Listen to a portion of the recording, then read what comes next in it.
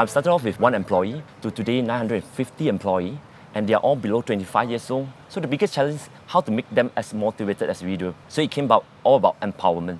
How do we empower them? How do we energize them? How do we make them have the absolute ownership in things they do? When you say the business, if you were to take, when I first started iRace, we invented the electronic passport. They say, are you sure?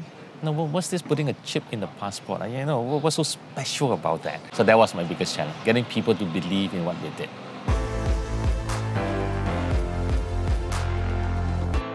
If you do things that you never do before, right, it's only called growth.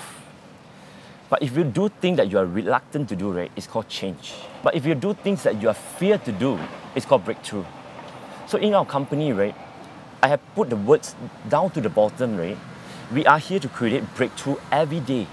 My piece of advice to all the young entrepreneurs, like my peer, is to truly discover what you truly like and how do you make a difference in your career. Believe in yourself, that's number one. Don't talk to your friends. Don't ask your friends' opinion what you want to do. I guarantee 99% of them will tell you don't do it. The second thing I would say to budding entrepreneurs is you must be prepared to accept failure. Not everything you touch will work. Life doesn't work like that. And the third thing I would advise them is make sure you have enough adequate capital before you embark on your program.